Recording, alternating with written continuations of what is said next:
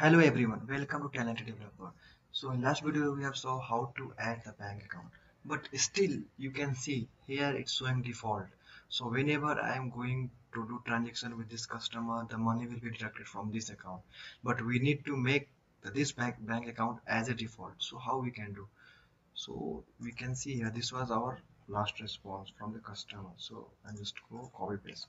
Here if you come scroll up, you can see default source. So this is the one card ID. So this card ID is like this card, definitely it is there, but we need to replace with this one.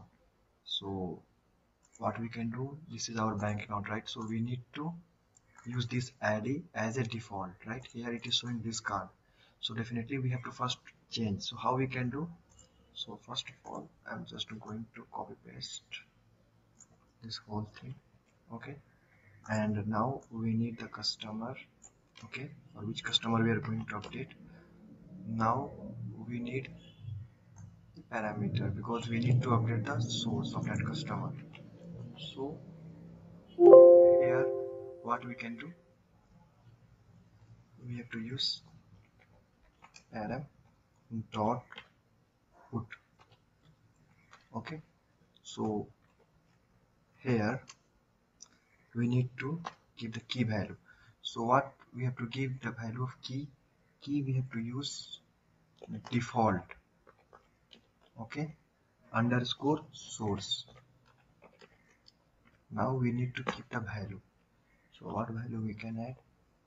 So this is the value of the bank.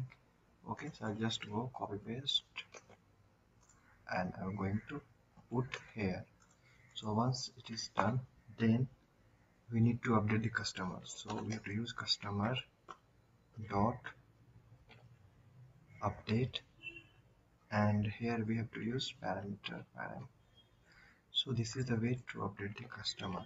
So just save and run. So once you will run, after that you will get some updated response. So see here, default source is also changed.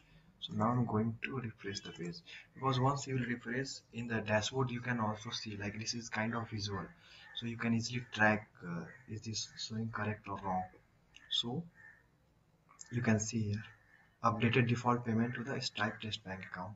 Now scroll down, see this is the default. So this is a way to update the default. So whenever you are going for any customer, suppose the customer having card also and bank also, they definitely try to ask the customer like you want to make which one is the default source. So whenever if any next payment will be go, so it will the money will be deducted from that account only.